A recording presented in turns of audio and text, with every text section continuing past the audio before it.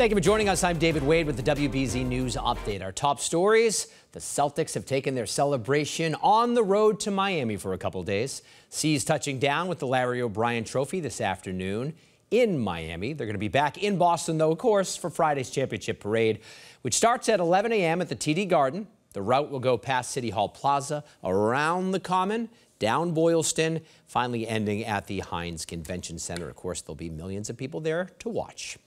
A Lowell man accused of killing his 15-year-old girlfriend is being held without bail. Investigators say Trevor Brady shot and killed 15-year-old Aliana Dickey inside of her bedroom on Friday. They say Brady had allegedly hit and threatened to kill Dickey in the past. Dickey was set to graduate from the 8th grade before her murder. And state officials are trying to figure out what knocked out 911 service for about 2 hours. The outage was statewide, but service is now back up and running. They just don't know why it happened in the first place. Let's get a check of the weather now with Eric Fisher. Eric. It's a hot day out there. We've got some hotter stuff to come over the next 2. Tonight will stay very warm and humid, just bottoming out near 70 degrees in many spots. So quickly warming tomorrow. Most towns 1 or 2 degrees warmer than what we saw out there today. So if you're hot today, you'll certainly be hot tomorrow. Well into the 90s. The southwest breeze again will be out there. Heat index will be around the triple digits in the afternoon.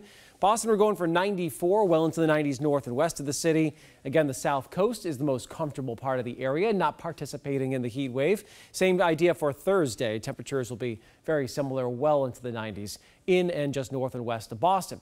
The Cape, the islands, if you're doing the beach thing, you are very fortunate. Right around 80 is about as warm as it'll get on Wednesday and Thursday. And on Friday, things will break as a front comes through. The wind will start to shift off the ocean. Looks like we'll avoid the big heat for the rolling rally for the Celtics, but there's a chance for scattered showers and storms on Friday. So over these next 2 days, we'll be fine-tuning the exact timeline.